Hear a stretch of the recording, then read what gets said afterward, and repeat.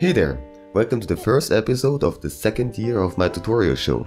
A lot of things have changed, like for example the new intro, and there will be even more as you watch this video, and I hope you like it. Also, my voice is quite different. This is not part of the redesigns, it's just that I'm sick. And because I have to do a lot of coughing, there will be probably a lot of jump cuts too, so I'm sorry for that. The topic of this video is how to draw circles and ovals in perspective. If you haven't watched my previous videos about 1, 2 and 3 point perspective, then I highly recommend that you do, especially the first two ones because they have a lot of essential basics in them. You can click on this information card and I'm going to use them more often in the future, and they have all the links that you need. Alright then, let's get to it. Alright, I also hope that you enjoyed the new transition. First of all, what I want to do is I want to just show you without perspective how the circles and ovals are going to be constructed. And what we're going to do is we are using squares and rectangles for this purpose, as simple as that.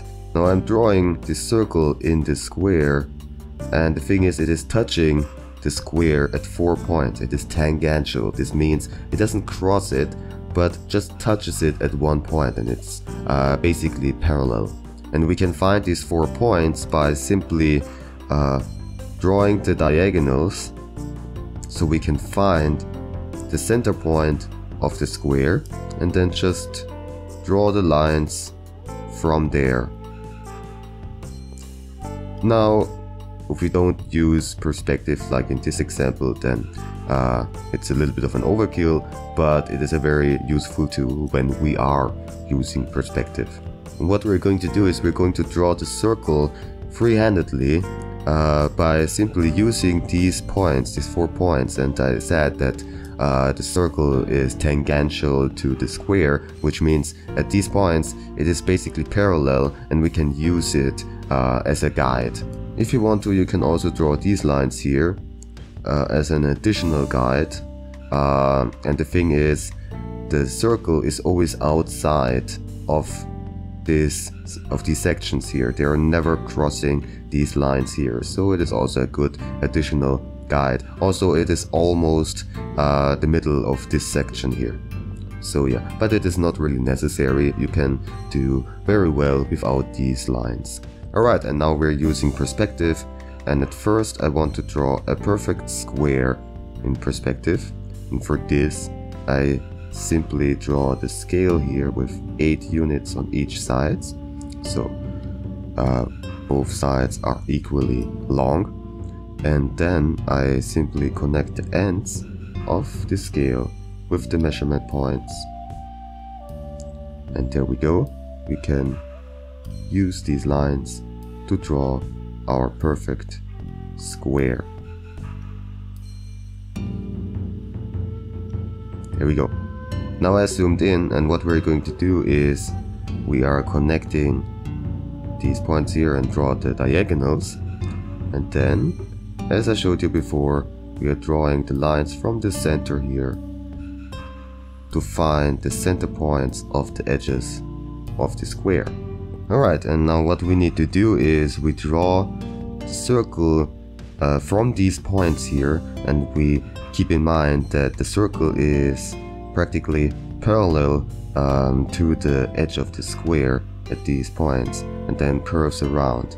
And also what I recommend is that you don't draw from one point directly to the other, but just start from these points and curve it just slightly and then connect them at the middle. I think for me it's making it a lot easier. And of course you can turn around the paper or the canvas that you are using, which also makes it a lot easier. And yeah, you can see I've done a lot of new redesigns. For example, the little Mink sitting down there and just watching. Well, I wasn't able to do that much more yet, so it's not going to do much so far. but I certainly plan on letting it do much more things, like jumping around, being surprised, picking up things from the background or something like that. I would certainly want to play around with these animations a lot. It takes a lot of time to make these animations, and therefore I wasn't able to do more than just this very simple idle animation. But yeah, as time goes on there will be a lot more added. Okay, so this is basically the circle drawn in perspective right here. Well, it is probably not perfect, but it doesn't matter that much normally when you draw something. We don't have to be totally perfect. Alright, I zoomed out, and this time we're going to draw an oval shape. So I take, for example, here 2, 4, 6, 8, 10 units. And from this side, just 5. And then, like we did before, we connect these ends with the measurement points of the opposite sides, and then simply draw this rectangle. Alright, okay, I zoomed in again, and you probably guessed it already. I just do pretty much the same as before. I draw the diagonals to find the center, and then draw the lines in perspective to find these points that are the centers of the edges. And then we use them to draw the oval shapes this time. Always keep in mind that at these points it is pretty much parallel, and then just slightly curves. Then I connect them at the middle. Here the same. And yeah, there will be a lot of other new announcements. Like, another thing that I want to do is I want to start streaming. I want to stream how I work on different projects, like maybe I draw some new animations, or I draw just some arbitrary picture, something like that. And the thing is that while I'm streaming I am able to talk to you guys, which I would love to.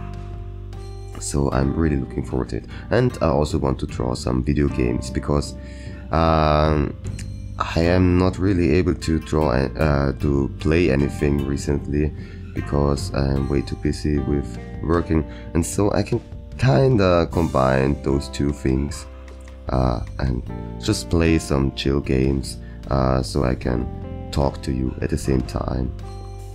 Alright, and that's the oval shape in perspective. Again, not perfect, but it is close enough. As an extra, I want to draw something more in detail as a time-lapse to give you another example what you can do with these techniques, and I will of course get back to you when the time-lapse is over and explain a little bit. Alright then.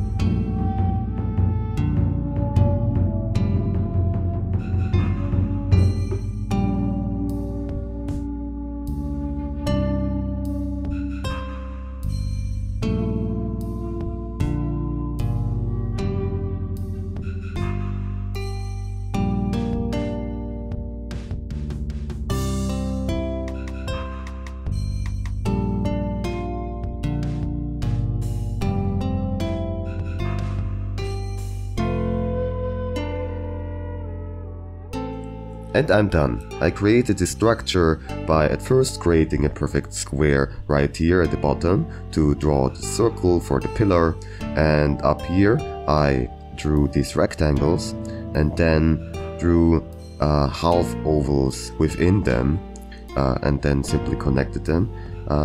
Also I made sure that this distance here is the same like here, therefore I created right here a perfect cube again with the measurement points.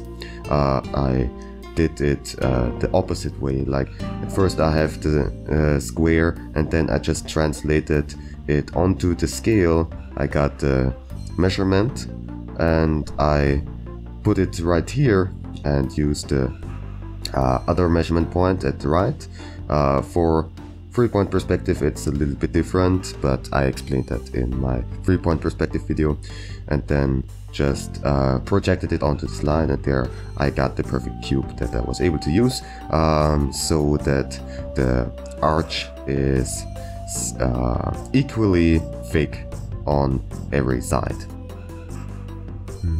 Alright, so the basic principle behind it is very simple, but still an essential tool if you want to draw in perspective. And in the next video I will explain to you how to draw any other kind of geometric shape, and with a lot of different examples. Alright, and now let's get to the Q&A section.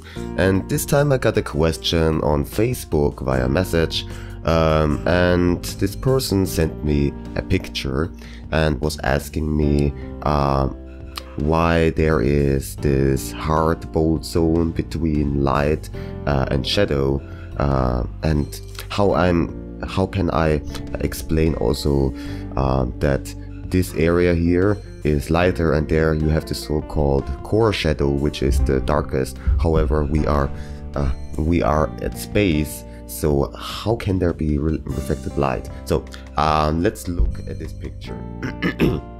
First of all, yeah, you see that this area here is lighter. You just have single cross hatching, well, just hatching, and then you have cross hatching with 2 different lines, and then it increases more and more, and it gets very dark right here. And then there is this very strong border, and then it gets light very quickly. Let's at first look at this area here, the area that is facing away from the sun. Like, I guess the sun is over there. First of all, can there be reflected light? Only if there is something like a moon close by. Like, for example, the camera is the sun, and this is the planet, and this is a moon of the planet. And if it's very close but still behind the planet, but also kind of facing the sun, so it's visible, then the light that is coming to the moon gets also reflected onto the surface of the planet. So this would be a possibility that the planet would get some reflected light. However, it is not that much, so I cannot exactly tell how much of a difference it would make, but I guess not that much.